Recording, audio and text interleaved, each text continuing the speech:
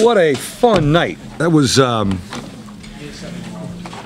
great night. Our fans were awesome. The energy in the building was great, and I'm really proud of our group. We really prepared like an experienced team the last 2 days, and I thought we played like an experienced group, you know, defended excellently for 40 minutes and got into our offensive rhythm when we really needed to. Our guards were fabulous, controlling the tempo of things. But, you know, it's something for us to build on, and we need a little bit of rest now because that's been a busy stretch for us. With everything that went into this game as far as points this summer, would you have been surprised if you didn't give the effort that you got? I would have been. I was, you know, I'm glad we played them now because they're really young and talented, and they're going to be better in January and February. But I was very confident about our group on this night. It was interesting to hear people around the country, though. I mean, we didn't look at it as an upset. We just kind of felt we have a team that's played together and could get into our rhythm against a very talented young group. But and you know, we're good here. We're so confident here. It's beautiful to watch. It's one of those, the way our guards were controlling things. You didn't have to do a lot of coaching. Those guys were coaching the team. Eric Atkins running team, calling sets, and when you have a veteran backcourt doing that, I just don't want to get in their way too much. John said that you guys went at Poitras in particular. What was it about that? Yeah, you know, we didn't really a couple times we wanted to put him in a ball screen, and you know, he was guarding perimeter guards. He was on Jaron a lot.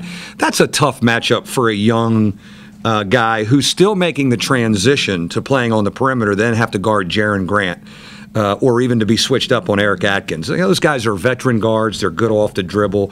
And, you know, he got in foul trouble, thank God, and he never really got into a rhythm. I was very worried about him being able to keep him off the backboard. Luckily, foul trouble, we didn't have to play against him much.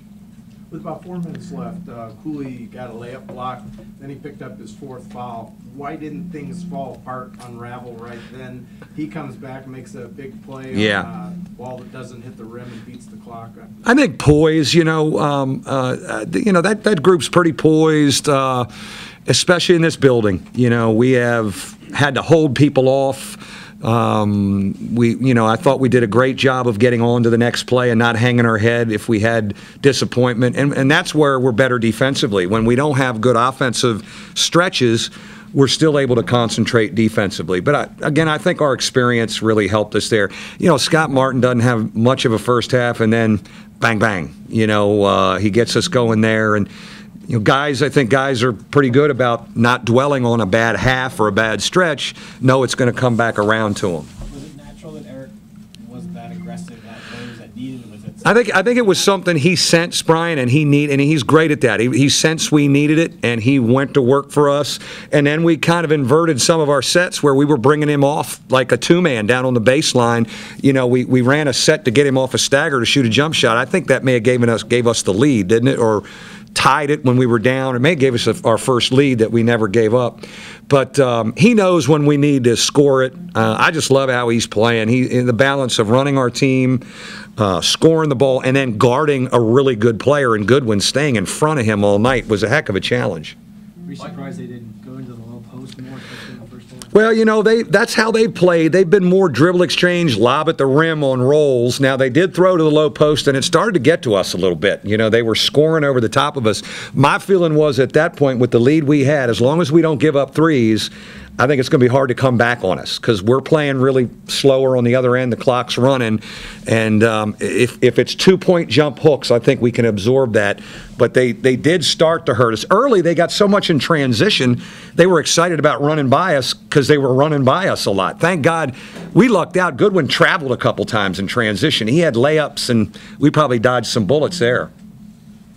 Mike, you mentioned that you're happy you played them in November rather than January, February.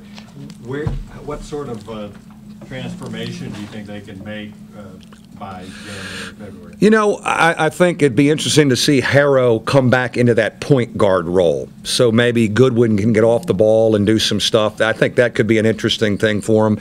You know, I love Wilcher. He's really a talented guy. He's only a soph. He's going to get better and better, and he's going to become maybe a little bit of the man at times. And their young big guys are really talented. But you know, when you think about their perimeter, I love Mays. Mays is a man. You know, he's just a man and a steady guy. You wonder with Harrow back in a month, do they flow differently because they've got that quarterback back?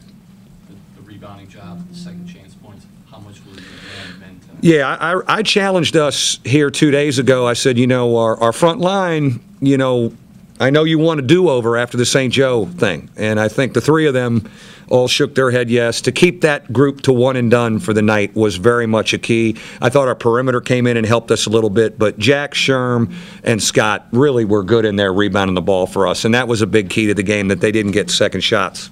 Mike, you talked the other day about how impressed you were with Goodwin if you got into 1 for 7. Is there something specific you all did? You know, I think we were able to stop him in transition, and then our ball screen defense was really good tonight. And it's not always been good here for us. That's been a concern because Big East teams have ripped us up in ball screens when we've had our problems. But I thought our ball screen defense, our bigs helping out, our two guards are quick enough now and strong enough as they've gotten older to get over the top and get their chest back in front.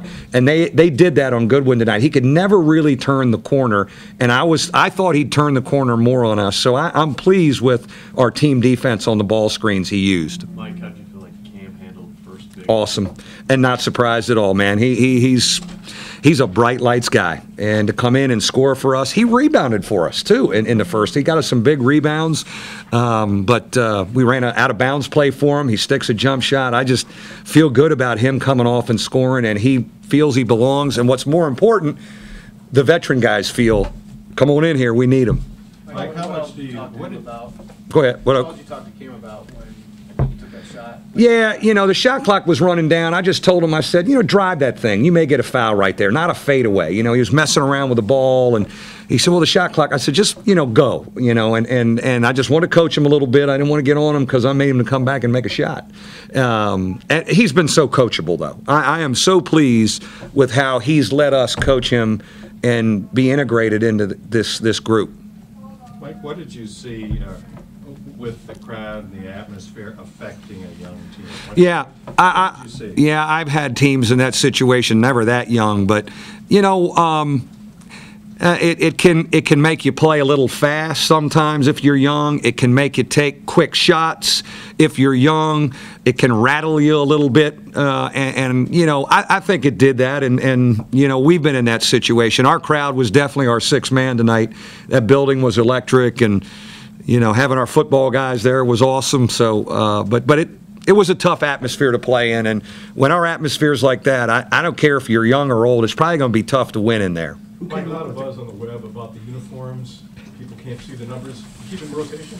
Yeah, you know, that's all part of the plan. You know, guys don't know how many fouls. They don't know who to call them fouls on. That way I can move guys around.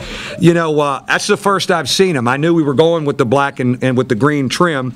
The ones we had before a couple years ago were brighter green around the number, but you know, it's almost like our secret agent uniforms. You just don't know who's who, and you know, I tell you what, our guys love them, and the guys we're recruiting love them. So we're going to keep wearing them on the road.